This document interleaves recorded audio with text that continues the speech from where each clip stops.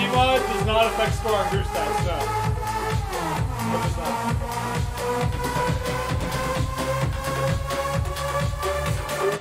Usually in tournaments, we write on the song if CMOD's allowed or not.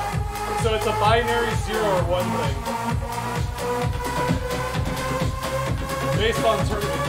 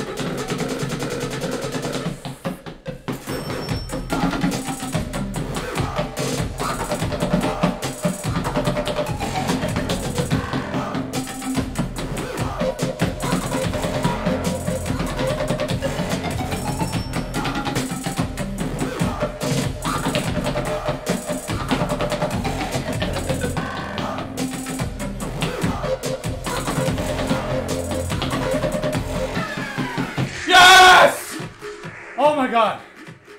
Fucking song. Ugh.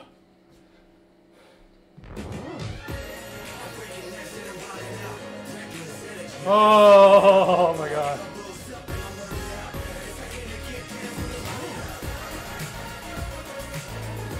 Oh. Fuck me, that song's hard.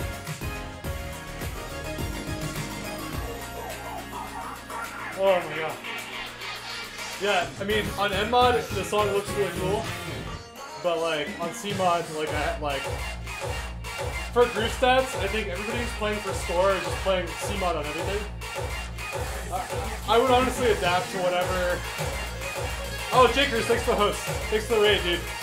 Congrats on your quad again, man.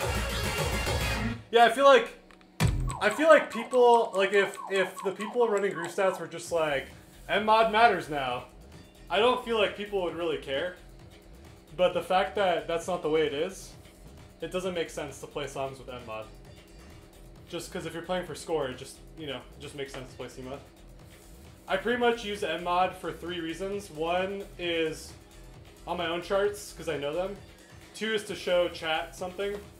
And 3 is like, if I know a chart well enough and it doesn't matter if I M or Cmod.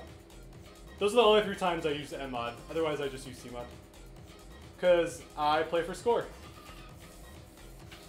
Exactly, yeah, it's all about being on the same playing field, right? Like, if you think about it from a purely min-max perspective, why should I give an advantage to everybody else who's playing with Cmod, and I myself play Nmod? It doesn't make any sense.